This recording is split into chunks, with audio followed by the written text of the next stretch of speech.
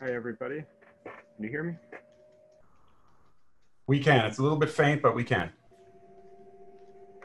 Okay, great. Well, I'd like to thank the organizers for inviting me to give this educational talk about spin-lock-induced crossing, or SLIC for short. When I first developed SLIC, I didn't have parahydrogen applications in mind, but it's now become part of the FIP and Saber toolbox here via sequences like LightSaber and SlickSaber. So I'm going to give you an overview of this technique, which will hopefully help you use these in your research. First, I will give a brief review of NMR with two coupled spins, which will show why we need something like SLIC sequence and how it comes about. And then I will discuss a number of applications in FIP and Saber, as well as high and low field NMR spectroscopy.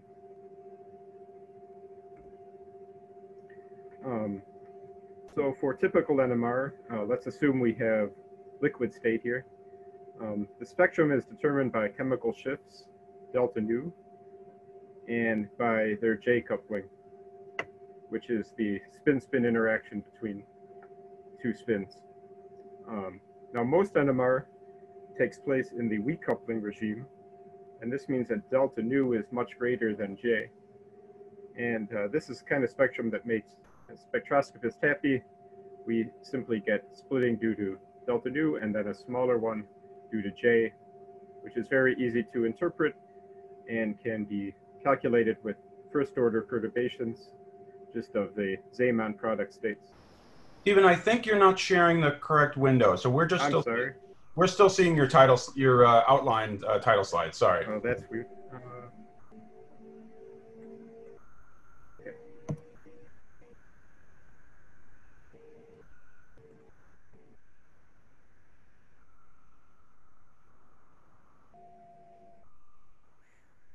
How's that? That's perfect. Thank you so much. Okay, so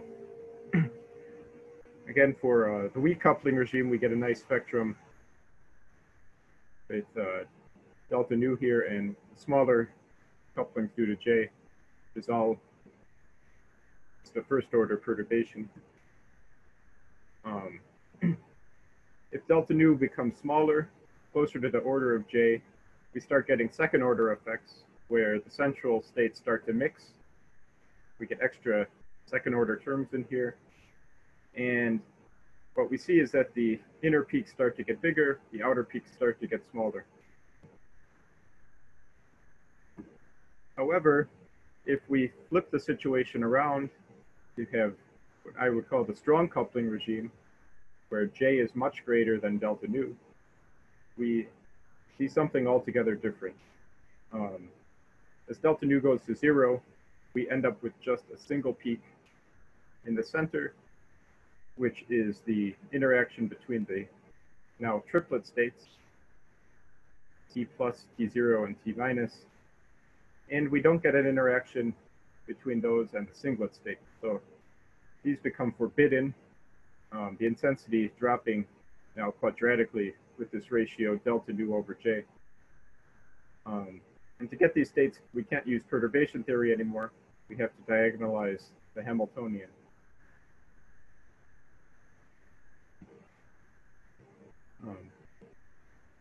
So now the singlet and triplet don't interact via B1 or dipole-dipole Hamiltonian any longer. And this is due to the symmetry difference between the singlet and triplet states. This is both a good thing and a bad thing. The good thing is that the singlet can now have a very long lifetime because it's no longer connected via some of these relaxation terms. Unfortunately, it's also bad because we can't populate the singlet state with a simple RF pulse. Another thing is that we can't measure the chemical shift difference or J coupling anymore from the spectrum because all of that information is lost. So how can we solve this problem?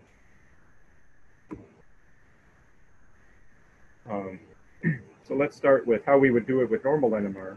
So normally, we move populations around a Bloch sphere, and we'd like to look at it as two-level system. So for one spin, for instance, we would have an up state and a down state with the energy difference is nu. So we have energy nu over 2 and negative nu over 2. And we would simply apply a resonant B1 field. So B1 rotating at the same frequency as our frequency difference between spins. That allows us to go to a rotating frame where populations have the same energy, and we have some interaction term. Now, the nutation frequency simply drives nutation around B1 between up and down states. This is a coherent population transfer.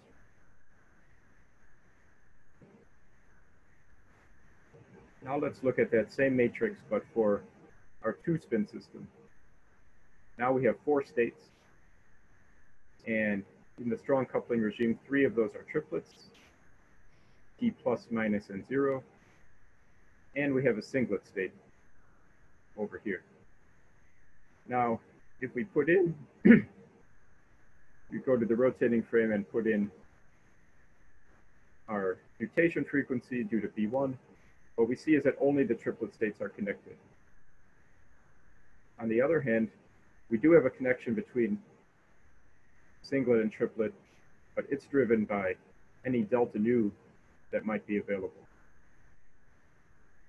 And this comes about if we don't have pure equivalence, but only near equivalence.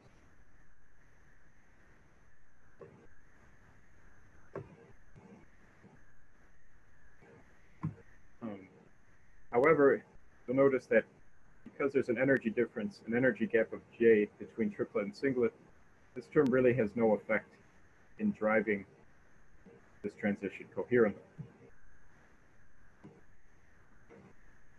So now, is there a way to bring singlet and triplet into resonance? One way would be, like Thomas mentioned, going to a very low field where you can actually match up these states. But can we do it at high field or any field that we want? Well, unfortunately, we can't do what we would normally do in regular NMR, which would be to modulate this interaction term and bring it onto resonance. So we can't modulate delta nu because we don't control it. Although in reality, nature does this through CSA, which can cause relaxation. So what else can we do? Well, here I had an idea due to something my thesis advisor Ron Walsworth said once. And we had been using CW spin locking to make singlet states out of weakly coupled spins. And for these nearly equivalent spins, Ron said instead, well, J coupling is just like an internal spin locking field. So I thought, well, then if I apply an external field at some point, at some power, I should get a sum and difference frequency with the difference frequency counteracting this internal spin lock. Then the singlet and triplet would behave as if there's only weakly coupled again. Now this is a somewhat naive view of the situation, but let's just try it with the real Hamiltonian equations and see what happens. Let's spin lock by applying B1 continuously and rediagonalize the Hamiltonian. What we end up getting, first of all, is that we get new rotated triplet states. So we get singlets, which remains the same, but triplet states along the x-axis. And we now get energy levels that depend on E1, so the nutation frequency. And if we plot these energy levels versus nutation frequency, what we see is this splitting of the triplet levels linearly with nu n. Now, something interesting happens when nu n equals j, this point here. We end up getting what I call a spin lock induced crossing. So at this point, singlet and one of the triplet states has the same energy. Now, if we add in delta nu term, this becomes an anti-crossing. And if we sit at this state we can actually get a coherent interaction between the two. Alternatively, if we move through this state slowly enough, we get adiabatic transition.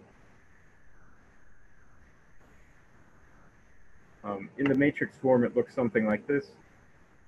And this suggests that now there are two available paths for connecting singlet and triplet.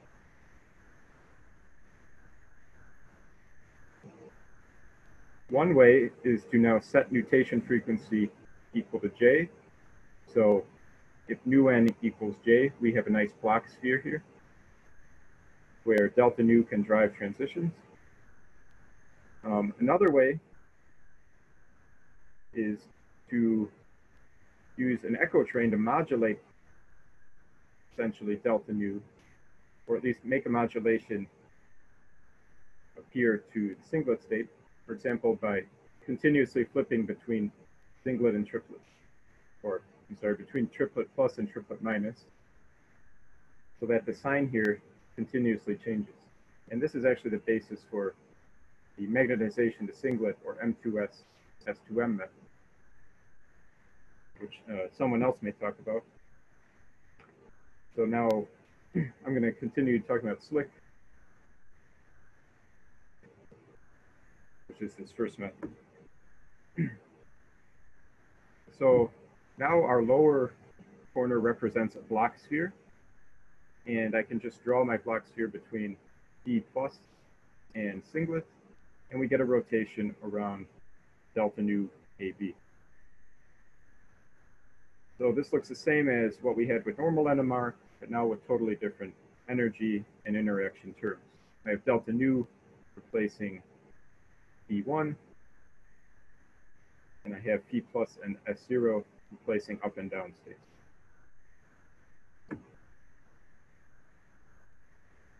Now, since these triplet states are rotated,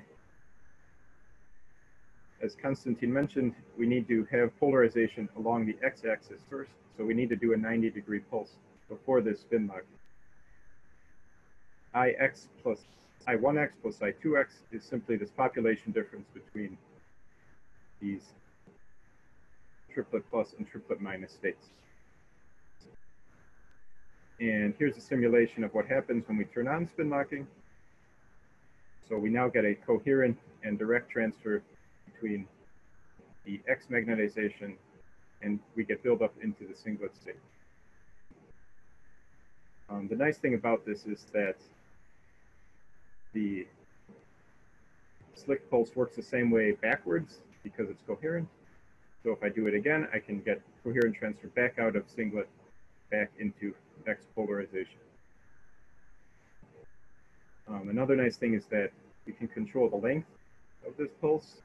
So we can control the flip angle, just like we would do with regular NMR. And we can use a shorter pulse to make, for example, singlet triplet superposition.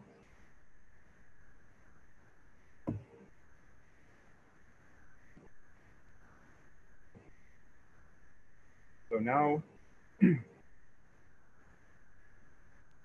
how do we get this working? How do we calibrate our system? Well, we can do a simple slick sequence where we simply transfer to singlet and measure directly afterwards. And if we do this at various nutation frequencies, what we see is that we get a dip when nu n equals J at this resonant condition. And this allows us to measure the J coupling now, where we had no information before. So for instance, in this chemical, we can measure J equals 17.5 hertz. We can also allow the system to evolve afterwards and read out again. And now we can vary two things. We can vary the spin lock time, duration, and we see that there's some maximum transfer at a certain point, which actually depends on delta nu AB. From that, we can measure what delta nu AB is. So again, for this chemical, we end up getting 2.15 hertz.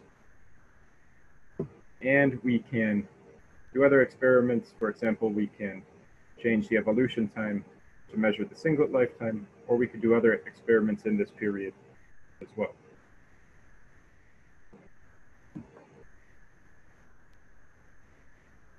Now, what happens if we have more than 2 spins? For example, in a FIP system or a Saber system. Well, we can split this into 2 different situations, which I'll talk about. The first is a homonuclear case. For example, what if we have many spins that are all equivalent? Then we end up getting complex stress states beyond just singlet and triplet. The other case is a heteronuclear system. So let's say we have separate stress states, singlet and triplet, for each type of nucleus, but we can access them individually. For example, if we have a pair of protons and a pair of carbon-13s, or if we have cases where the proton groups have large enough chemical shifts. Let's talk about this second case first. So now let's say we have 2 spin pairs, for example, a pair of C13s or a pair of protons and a pair of nitrogen 15s, any combination of these. Now each pair has equivalent or near equivalent spins, but again, they have different resonance frequencies. We can write out a system like Thomas showed earlier with 16 product states, for example, singlet, singlet, triplet, triplet, etc. What we end up getting are 2 interesting matrices of Hamiltonians, one containing symmetric components, for example, singlet, singlet with triplet, triplet states, and one containing antisymmetric components. So for instance, singlet, triplet with triplet, singlet states. And now here, the difference between this and, say, Saber sheath is that one of these triplet states is going to be spin-locked. So we have something along the x-axis instead of along z. And what's interesting is that we actually get something that looks almost identical to what we had with Saber sheath, but now the energy levels here are determined by nu n, the strength of our B1 field. However, everything else is pretty much the same. Again, the singlet energy level is given by the sum of these intra-pair J couplings, and the interaction term is given by the sum and difference of these syn and anti-J couplings, which can drive an interaction at the appropriate resonance condition. For singlet, triplet, and triplet singlets, we have the same interaction terms and the same energy levels, except for singlet, triplet, which is now the difference between these 2 energies. So now we can consider a couple different geometries. One we can look at is the ABBA system, which is pretty common. For example, if we have a pair of C13s sandwiched between a pair of protons, or sandwiched even between more complex groups, for example, in diacetylene, diethyl oxalate. Another system common to you is the Saber system. So here we have protons sandwiched between N15s on the iridium complex. How can we use SLIC now to do something with these states? Well, in the first case, we can start out with a triplet-triplet system, and spin locking on either protons or C13s, we can drive this resonance condition and drive polarization directly to a singlet-singlet state. The neat thing about this is that all of these proton pairs and C13 pairs have equivalent spins, which would otherwise be inaccessible. However, this now lets us make singlet states on the C13, and because of the symmetry of these molecules, these can have very long lifetimes. We can also now do Saber at high fields, for example, with light Saber or slick Saber. So we can drive this transfer between singlet-singlet and D plus T0, where now T0 and S0B are on the proton, and S0A and P plus are on the nitrogen. So we're moving singlet polarization from the proton into nitrogen. Now, because the coupling strength between N15s is very small, we actually also hit the second resonance condition at the same time. And what that ends up doing is depopulating the P- state, making singlet in these nitrogens. And when we add these two effects together, you see that this population difference, which represents X magnetization, can get very big. So we can effectively move polarization between singlet hydrogen and these N15s. And in Levitt's lab, they showed that you can also do the same thing with a 3-spin system, so you can move singlet polarization from 2 polarized protons directly to a C13 state. So now you get polarized X- polarization.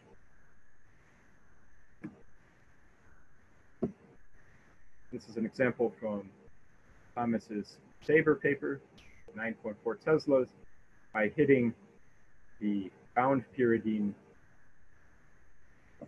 resonance frequency with a B1 field, you can now get high levels of polarization out of slick Saber, whereas you wouldn't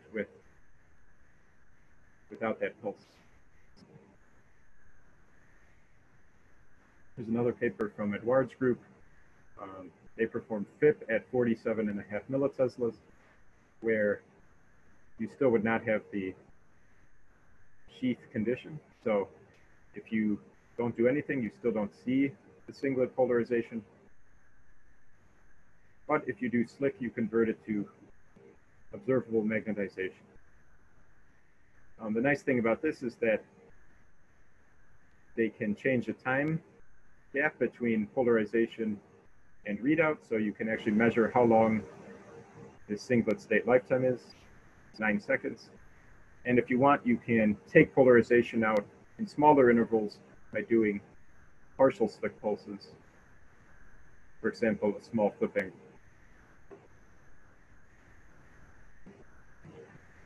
The second geometry where you can get these pairs of pairs would be an A2-B2 system.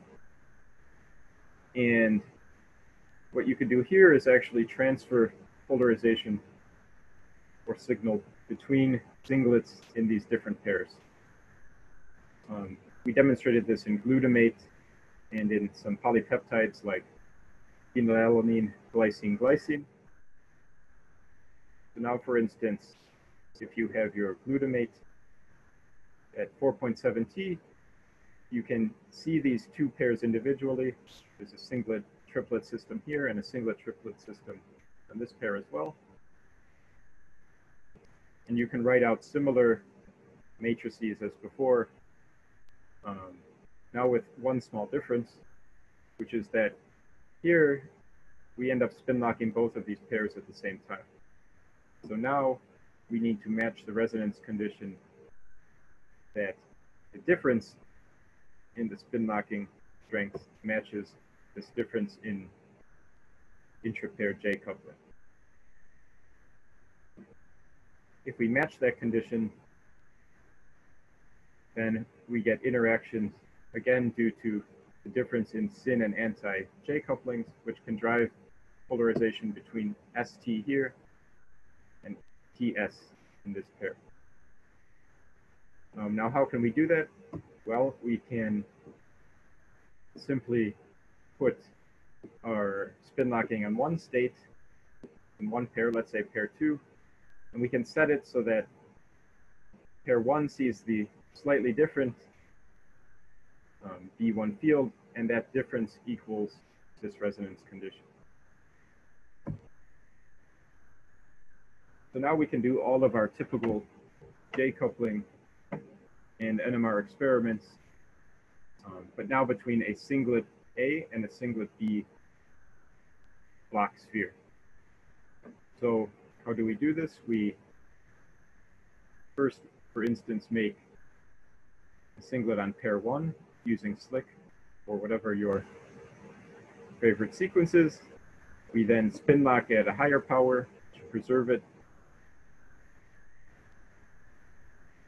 and do a Rabi experiment. We leave this for some evolution time before reading out again, either on the original pair or the second pair.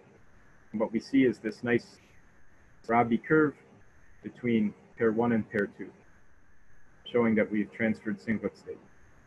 The frequency of this interaction gives us now the difference between syn and anti-J couplings, which for glutamate is 2.57 Hertz. We can also adjust this spin locking power to find our resonance condition, which we find is 2.3 Hertz. So that's the energy gap between singlet A and singlet B. We can also do something like a Ramsey experiment, where we actually make a coherence between these singlet states by doing a 90-degree pulse, letting it process, and then reading out again.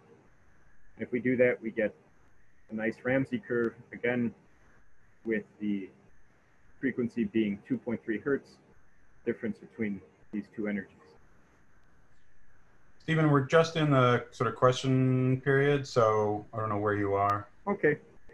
Do you want to kind of I'm going to go quickly then and just mention a second case to be aware of, which is what happens when you have more than two nearly equivalent spins. It starts to get complicated, but it can be all calculated either by hand or preferably via simulation. So, for example, if you have ethanol, you end up having 32 spin states, a methyl group and a methylene group, and you can actually calculate what they all are and find where these level crossings now are of the more complex states. So, for instance, we end up getting things like 5 halves, 3 halves, and 1 halves dress states. And you can now perform slick on those more complex states.